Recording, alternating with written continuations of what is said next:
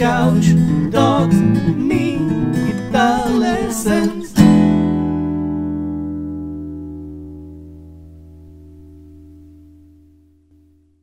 Hey there, LickNRiffers, how are you doing? I hope you're ready for another full fingerstyle arrangement lesson right here on LickNRiff, because this time we're going to learn a true classic, My Way, the Paul Anka song made famous by none other than Frank Sinatra. So, it's a legendary song. Get ready for a legendary arrangement. I'm going to play it for you first, and then we're going to break it down lick by lick, note by note, chord by chord, finger position by finger position, with tabs right here on the screen for your enjoyment and ease. It goes like this. Enjoy.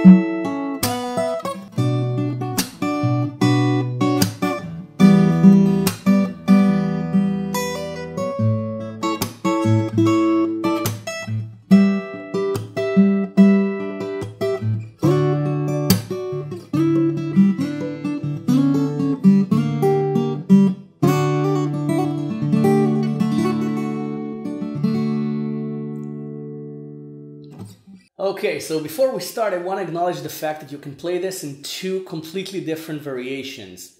Okay, you want to go. Got a biscuit for nothing.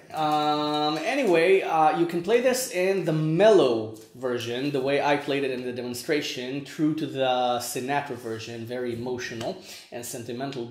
But you can also play it in a more rhythmical way and take the Gypsy Kings route. The Gypsy Kings did a version of My Way called Ay Mi Manera, if I'm not mistaken. I don't know Spanish. I think that's the title. And they play it kind of like this.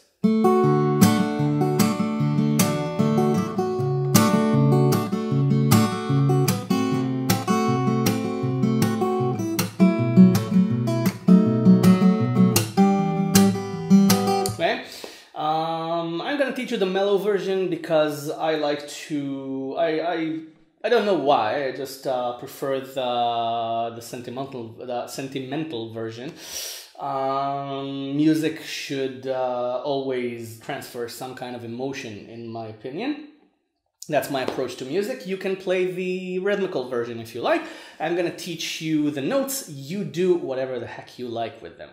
It's my arrangement, but you take it and make it yours. That's how things work here on LickNRiff. So, D, and you play the third string, then you play the first string with the D bass, and then you do whatever you like with the chord.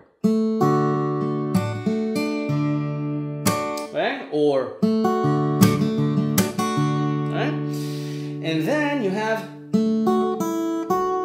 2 on the third string again, 2, 0, 2 on the E string. It's still D, so you can pull off the 2.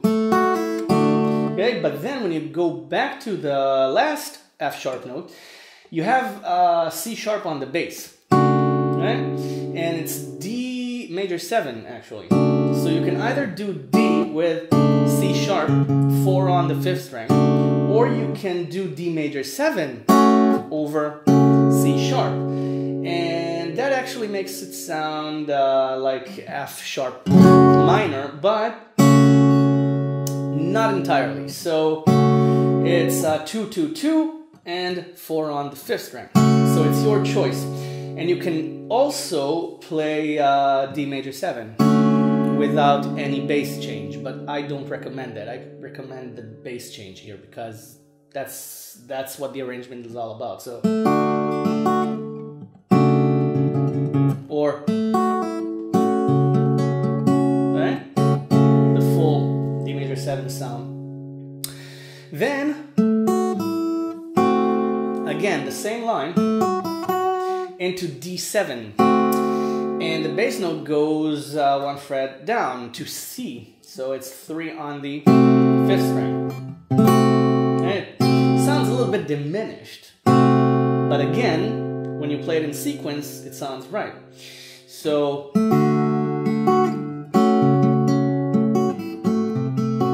okay, and then 2 on the 3rd, 2, 0 on the E string again, but then you do B7 sus4 to B7. Okay? B7, 5, 4 on the 2nd string, and I play strings 2, 3, 4, and 5. Okay? I don't play the E string here.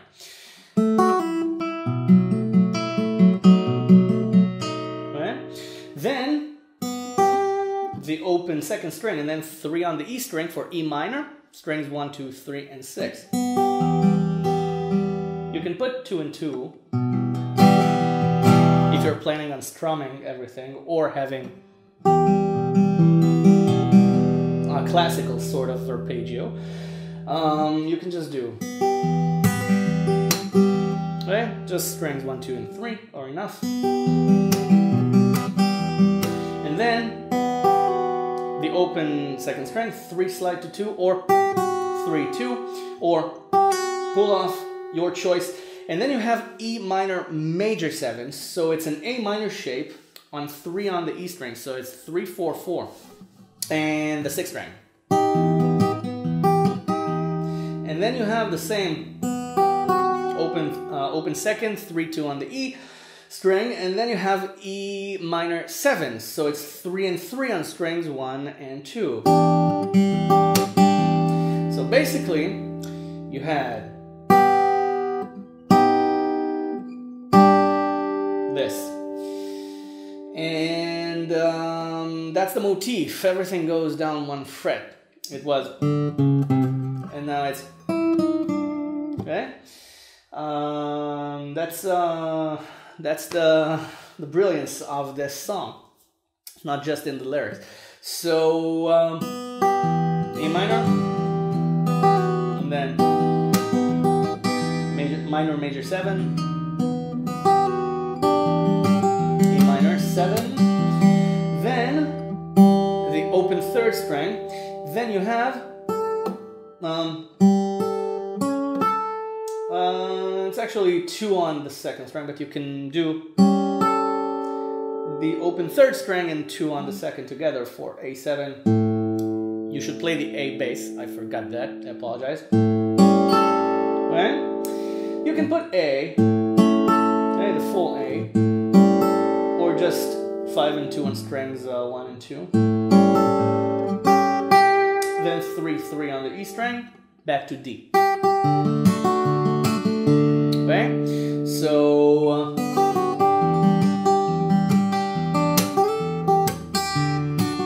okay.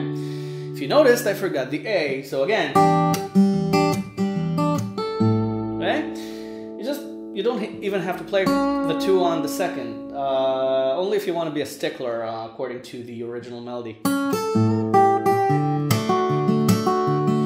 Then you go to D5, which means D with 5 on the E string, so it's 5, 3, 2, strings 2, 1,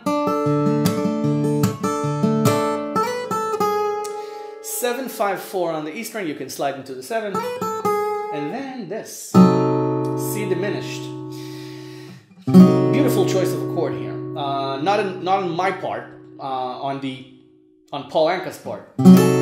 Okay, so it's 5, 4, 4, 3 on strings 1, 2, 4, 5. Okay, so you play that, no 3rd string. You can play, no. If you want a really strange sound, play the 3rd string, but that's not the harmony here. So,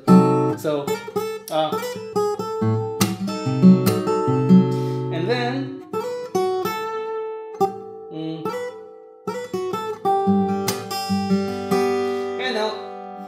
have to do it like this, but I do 7-7 on strings 1 and 2, then 5-3 on the E string back to G. You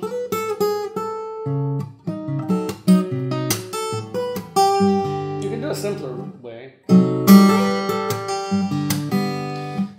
I think this works fine. I play 3 and 3 on strings 1 and 6 with my finger and thumb. You can do the whole shape if you like. Then, again, a beautiful choice of chord. 5-3-2-0 on the E string into G minor. So it's 3-3 and 3 on strings 2, 3 and 6. So, okay? Don't know if you noticed, but I changed to the rhythmical version somehow. Then, first D chord again, exactly the same. 2-3-2-0 on E into E minor. Then A with 2-3 on the second open E. Okay, so then G6, G with the open E string. Then D, 3 on the second string is the melody note. And that's your verse, D. Back to the mellow version. D major 7 over C sharp. D 7 over C. B7. E minor.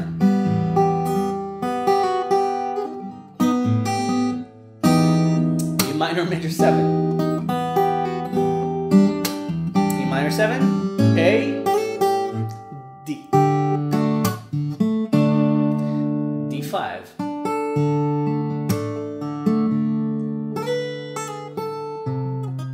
Diminished. C diminished. G. G minor. D.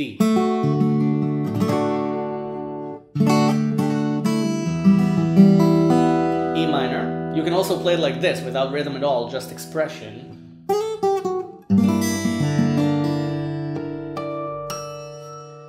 Can't believe I pulled it off. And then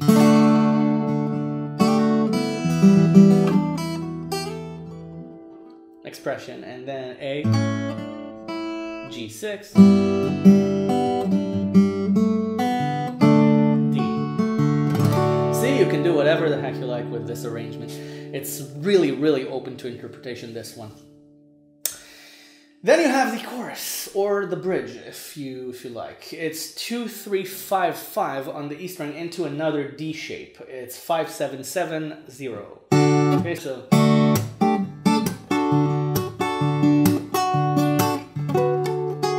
7-5-4, and then it's D7. So I put 5-7-5 and 0, or you can just put the whole shape. Nothing wrong with putting the whole chord on. So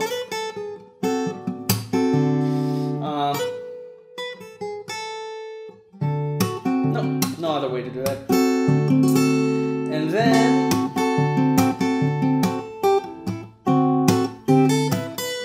it's 8 on the second string, 5-7-7 on the E string into G. So it's a stretch, it's the piano G, it's 7-3 on strings 1 and 6. So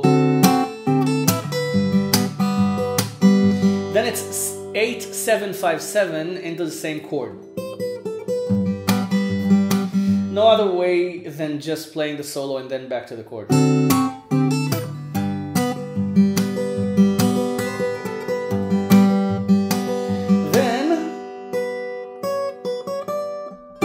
This is when we get to the high chords. 7, 9, 10, 10, and you put 10, 8, 9, and you play it with the 6th string. This creates E minor 7. So, because it's this. Okay? And you get this now, this harmony. So, you can just play open so variation. 7, 10, 7, 9 into a D shape on 9, which is A, so you play it with A. 9, 10, 12, 12 into a barred shape on 9, A minor 7 shape, this is F sharp minor 7. Okay? Right? A minor shape, pinky on 12, on E. 9, 10, 12, 12. And then, this is a little bit uncomfortable.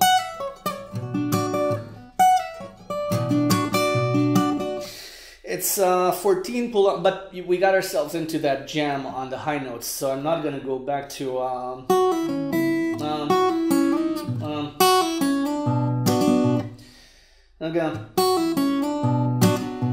okay, I think it will ruin the whole flow.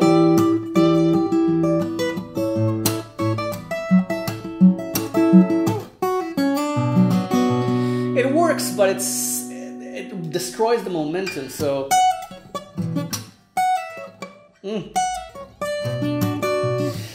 14 pull off to 10 on the E string, 14 on the second string, and then a bar on 7 with 10 on the E string with your pinky. This is B minor. But you need to focus on 10 with your pinky because you can play it before the chord. So, okay, so practice that. I did.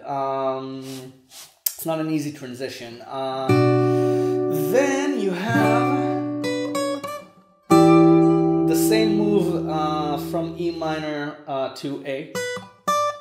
Okay, it's the same as before. It's 7, 9, 10, 10 into E minor. You can play the open strings this time or the previous chord, 10, 8, 9. And then 7, 10, 7, 9 into the D shape per A. Then 10, 9, 12, 12 into G. So you have a few options. You can play strings 1, 2, 3, and 4 and create a G over D chord if you like it. I don't really like it, so I play this. Okay, I bar 12 to the 4th string, and on the 5th string I put 10. This is G6. Okay, it's the same as this, but here. Okay, it's exactly the same. It's an octave up. And this is also an octave up. So basically you can play this. If you like, you can play a G with harmonic on 12, but why if you can play this? And then it's 10 and 11 on strings 1 and 3 with the D string. Okay, you can do 10, 10, 11. But then I like to go back down here to either start the verse again or finish. So I do something like,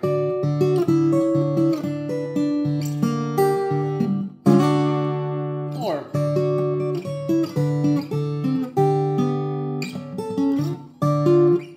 got confused.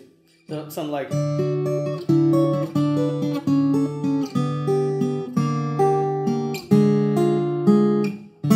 okay, the last one was enough. I was just kidding.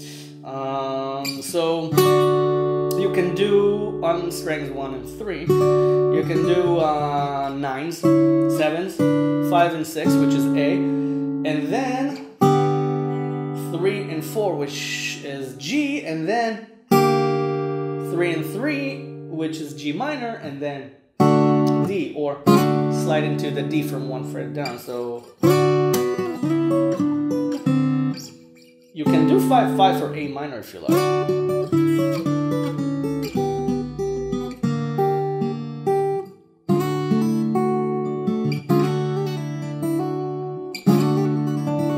you want to get all Tommy manual.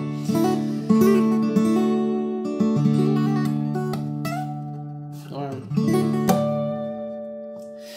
modern fingerstyle. I'm more old school, so forgive me for gist, and that's the arrangement and the lesson for my way. Before you go practice this, download the tab from the website. The link is below in the description. But before you do that, subscribe to the channel if you haven't already. I don't know why you're not subscribed yet. There are a ton of free lessons here, including the tabs. The tabs are free. Everything is for free. It's crazy! And if you want to give something back to LickNRiff anyway, there's a large blue donation button right above the tabs. It says donate. It's blue, it's oval, and it's beautiful. It's mesmerizing. You can't say no to that. So everything goes right back into making your lessons, into your guitar education, and I thank you in advance for your generosity. I'll see you in the next lesson. You have fun with this. Bye for now. Thank you very much for watching.